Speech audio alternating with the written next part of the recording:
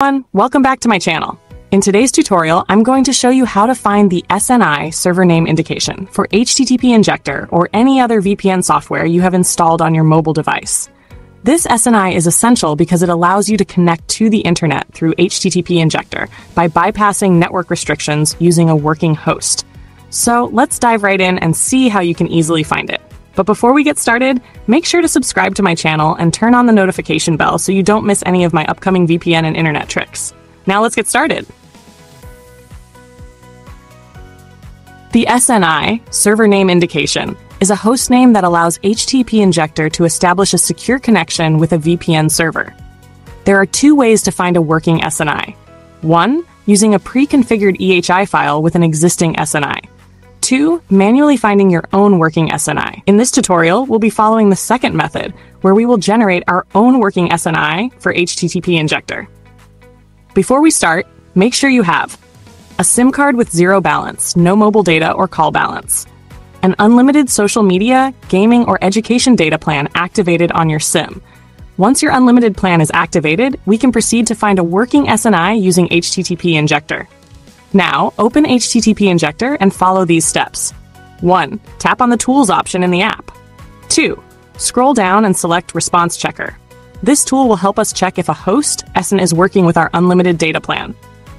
Now, let's enter the URL of the website linked to your unlimited data plan. In my case, I have an unlimited gaming plan, so I'll enter the gaming website URL. 1. Type the website URL and tap Check. 2. If the host is working, you will see a positive response. 3. Now, let's try google.com. If it doesn't work, it means the normal internet is blocked, which is expected. 4. Now we take the working host SNI and move on to the next step. Now, we need to find a working SNI. Here's how. 1. Go to the CDN Finder option in HTTP Injector. 2. Enter the working host name. 3. Click Check and wait for the results. HTTP Injector will now generate multiple host names related to your data plan.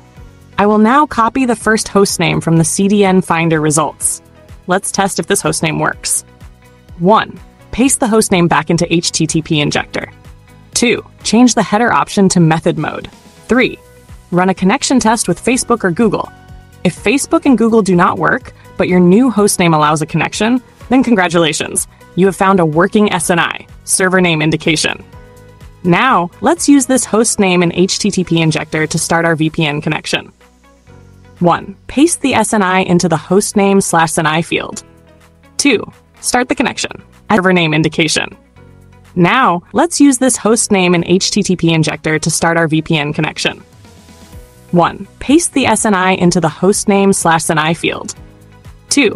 Start the connection. As you can see, we have successfully connected to the internet using HTTP Injector without an active data plan. This means the SNI method is working perfectly. If for some reason it doesn't work for you, check out my previous tutorials linked in the description below, where I share alternative working methods. And that's it! You now know how to find and use the SNI server name indication for HTTP Injector. This method can help you connect to the internet for free, using only an unlimited data plan. If you found this tutorial helpful, please give this video a thumbs up, share it with your friends, and subscribe to my channel for more awesome tricks. Thank you for watching, and I'll see you in the next video. Stay connected.